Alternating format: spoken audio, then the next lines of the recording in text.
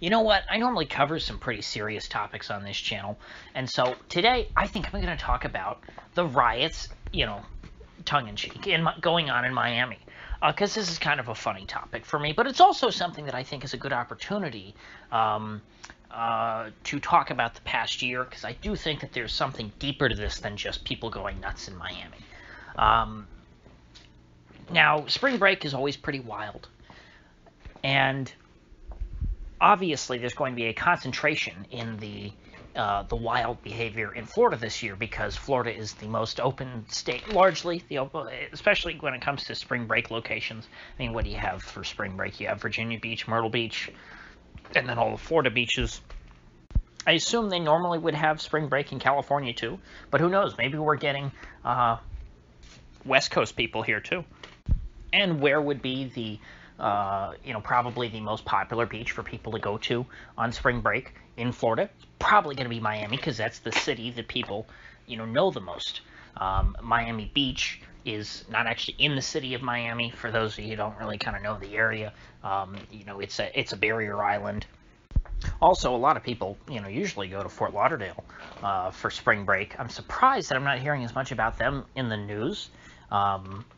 I guess maybe things are a little more under control there, and that's why I wouldn't have heard about that. But I mean, they made what was the name of the movie? I think it was called Where the Boys Are. It was a Hollywood movie from the 60s, early 60s, about spring break, and that was set in Fort Lauderdale.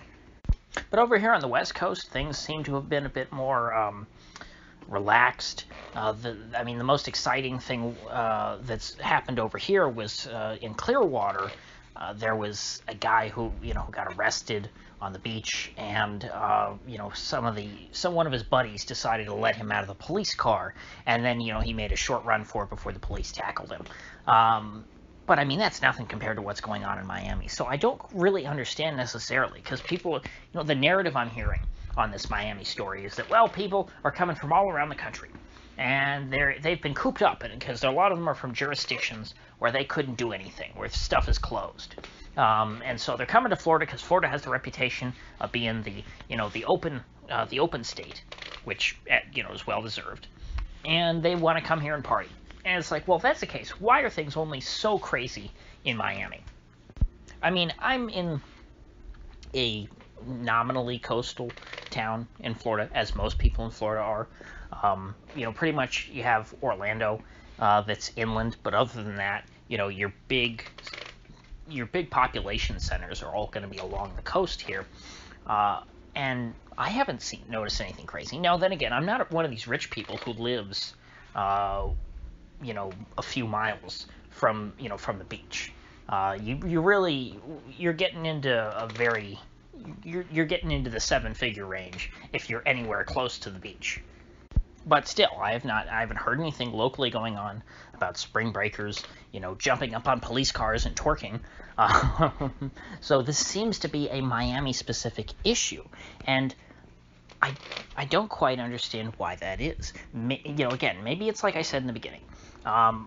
Miami is the #1 destination in Florida for a lot of these people, especially if you're young. It's a more exciting place than, say, Clearwater, I would think, although a lot of people go to Clearwater Beach, it would seem. It's definitely going to be more exciting, I would think, than Apollo Beach. I think that's all old people. But still, even if it is the most extreme in Miami, we should be seeing this same phenomenon occurring in maybe smaller doses throughout the rest of the state, and in other parts of the country, maybe even. If this truly is, it should be spring breakers everywhere. Wherever the spring breakers are congregating, you would expect them to be more rowdy than usual if they've been cooped up, especially since if these college students, I won't really call them kids, although they act very childish. These college students, if they are taking all online classes, then they're not even, they don't have college parties to go to. They don't have these frat houses to occupy. And so this leads me to conclude, if it's only really going on in Miami to this extent, that this is a sort of a group psychology that developed independently and uniquely in Miami over the course of this spring break, and had to have had some origin. There must be some common thread here because it doesn't exist everywhere, and this same trend did not develop everywhere else. Now, what that is, I don't know. Perhaps the people going to Miami are from a particular part of the country, and maybe in Miami there's a particularly high concentration of spring breakers from a certain part of the country. Now, let's say, I don't know, let's say that Miami, which, is, those of us in Florida kind of consider Miami to be a little slice of New York, just based on, at least the white people over there, your non-Hispanic types. They tend to be more New Yorkers than anything. Maybe you have something similar going on with the spring breakers, to where amongst the spring breakers there's a high concentration of New Yorkers, who of course have been one of the most victimized people in the country when it comes to these lockdowns. And not just people from New York City, but New York State, and other parts of the Northeast, I would imagine, are just as draconian. I mean, we've heard plenty of terrible stories out of Jersey, just absolutely horrible. And if that were the case, that in Miami, more so than any other city in Florida, you're getting a high concentration of people from New York, New Jersey, who are really, really pent up, more than anybody else in the country, then I guess I could kind of understand why we're seeing this disparate impact there. And maybe the Miami Beach is just getting the focus of the media coverage, and maybe the rest of South Florida, let's say Palm Beach, Fort Lauderdale, maybe it's still is pretty rowdy there too, which again would also be destinations for people in the Northeast. South Florida is a big destination for Northeastern people in the United States in general, and so maybe we do see sort of a progression, and you can see outside of Miami Beach itself, there are these other pockets of very rowdy behavior that you wouldn't necessarily see on the West Coast, because again, the people who go to vacation on the West Coast tend to not be people from the Northeast as much as the rest of the country. It just happens to be your orientation. I mean, if you're going to drive down to Florida and you're in the Northeast, it's very easy to jump on I-95, and where does that take you? That takes you to Miami. It doesn't take you to Clearwater, or a place like Panama City. I mean, if you think about how far west you have to drive to get to Panama City, why would you drive there if you're coming from the Northeast, when you could just as easily drive to Miami? Just keep going straight south, and that's a more exciting destination than Panama City. And so I would think between the two, you're going to get a lot more of these Northeasterners going to South Florida.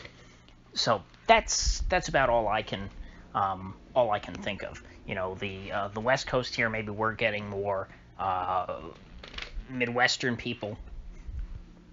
And even though those states have been locked down pretty bad, maybe, the Midwestern college kids are just, of a slightly different breed. I mean, sure, they'll let their friends out of the police cars, but maybe they won't, maybe they don't want to twerk on top of the police car.